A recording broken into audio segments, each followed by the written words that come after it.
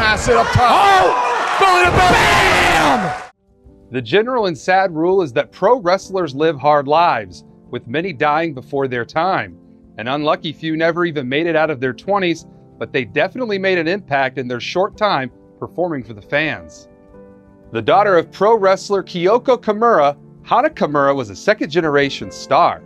She actually made an early appearance in wrestling at the age of 7, winning the DDT Promotions comedic Iron Man Heavy Metalweight Championship before losing it to her own mother. Years later, she entered the business officially, graduating from Wrestle One's training academy. Hana worked in Japanese promotions such as Sendai Girls and Stardom, but soon went on an international tour that took her to the United Kingdom, Mexico, and even Ring of Honor in the United States. Back home in Japan, she was chosen to be part of the special Stardom offer match on the pre-show of New Japan's huge Wrestle Kingdom 14 event. Around the same time, Hana also earned another opportunity, joining the cast of the reality TV show Terrace House Tokyo 2019 to 2020. One episode saw Hana get into an argument with castmate Kai Kobayashi because he accidentally ruined her ring gear in the wash. Once the episode hit the air, Kimura was deluged with cyberbullying and racist attacks because of her Japanese Indonesian heritage. Hana died by suicide in 2020 at the age of 22.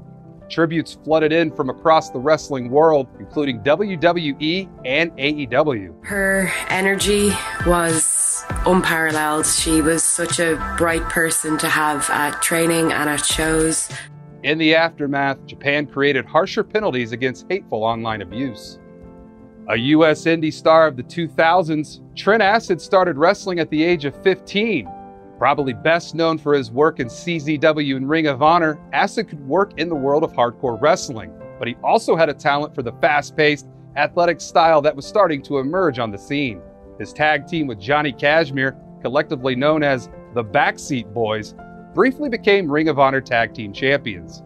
Unfortunately, Acid's career was plagued by trouble with drugs as well as the law. He spent 9 months in jail for assault and drug charges. In 2010, upon a violation of his parole, he agreed to rehab to avoid more jail time. Acid had been open about his struggles with heroin addiction and how it had negatively impacted his career. Just days after finishing rehab, Acid was found dead by his grandmother, having suffered a drug overdose at the age of 29. Acid went on to be posthumously inducted into the former ECW Arena's Hardcore Hall of Fame.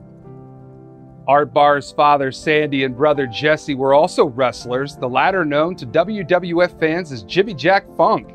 Art was trained to be a wrestler by them, and upon suggestion from his friend Roddy Piper, soon got his first taste of success when he began working as a wrestling version of the movie character Beetlejuice. The act captured the attention of WCW, who hired him to do a slightly modified version known as the Juicer.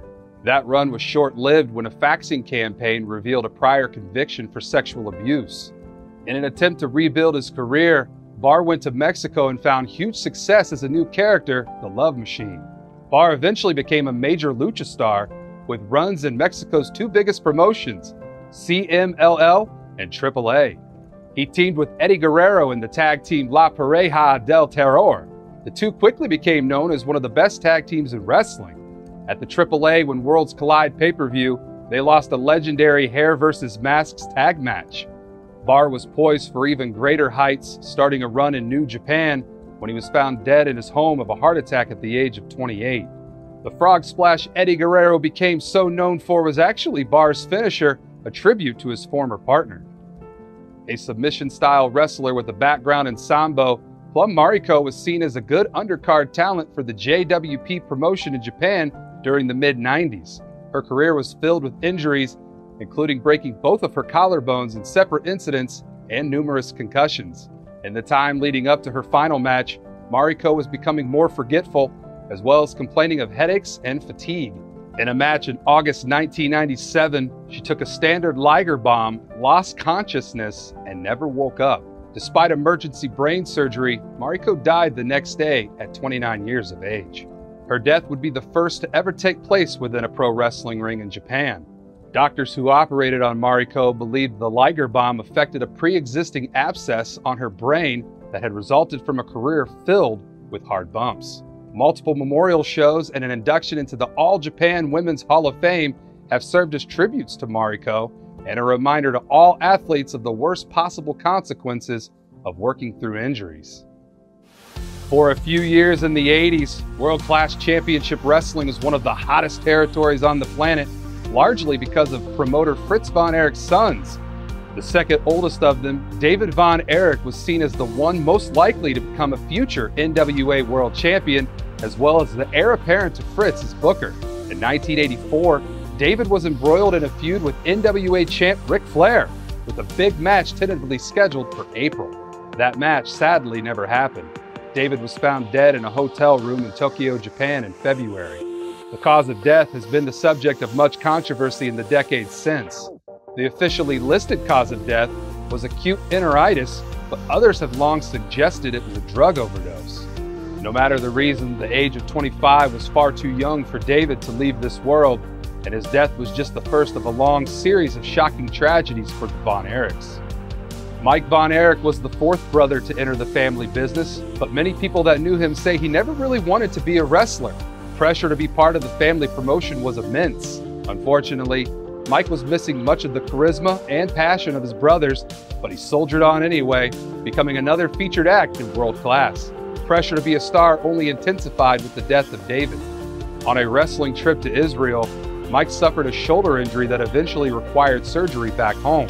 There were complications, and he developed a case of toxic shock syndrome that threatened his life. He survived and returned to wrestling despite suffering brain damage. A car accident where he suffered a further injury made his situation even worse, and in 1987, at the age of 23, Mike Von Erich ended his own life.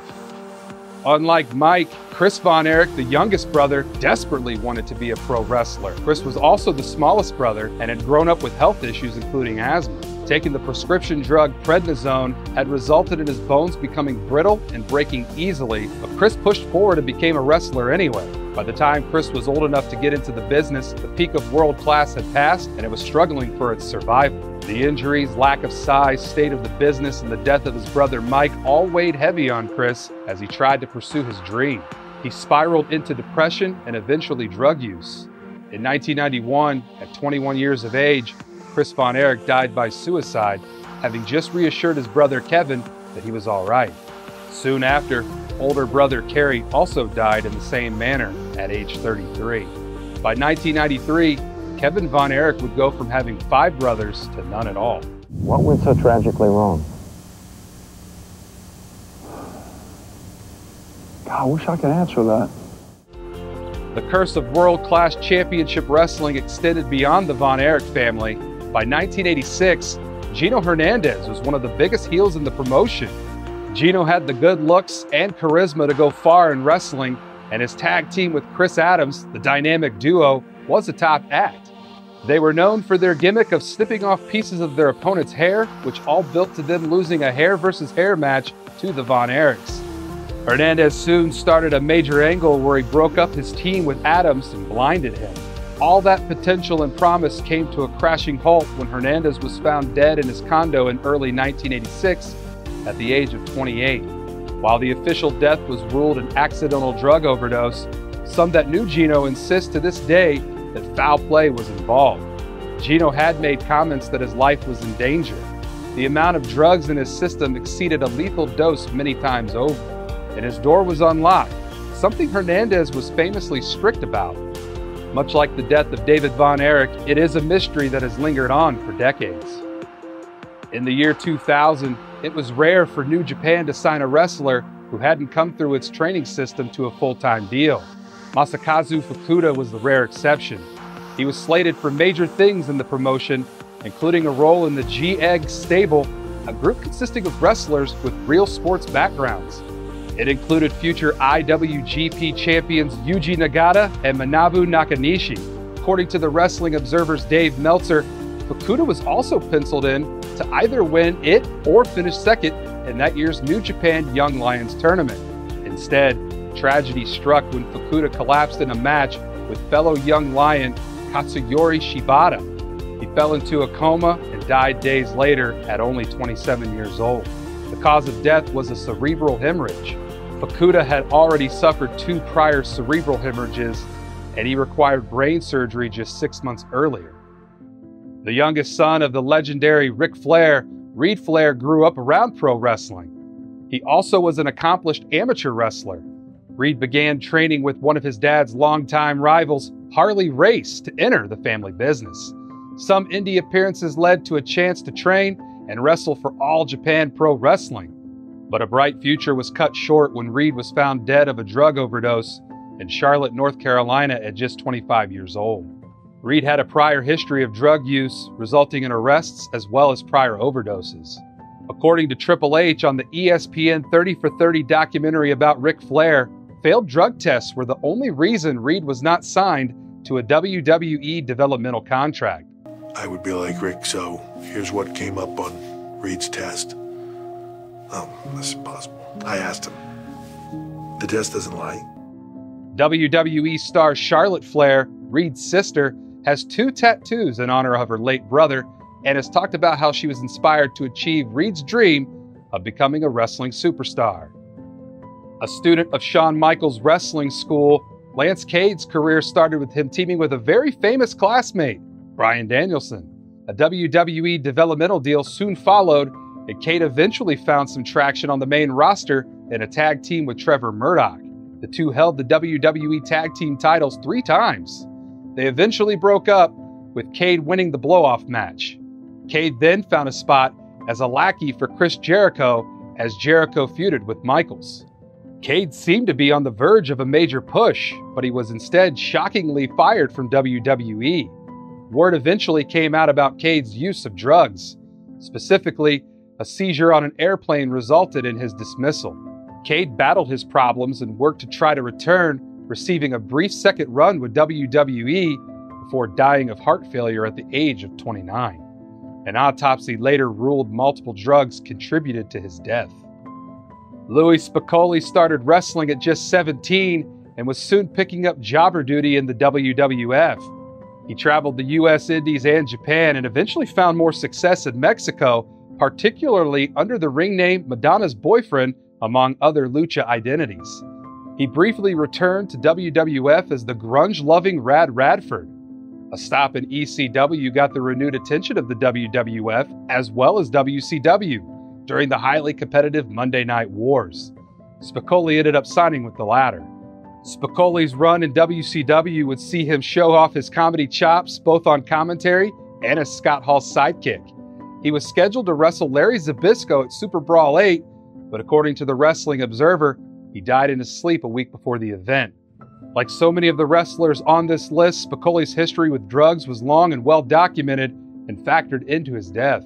Perhaps his biggest legacy is that he was one of the first wrestlers to popularize the use of the Death Valley driver, with some even calling it a Spicolli driver for a time.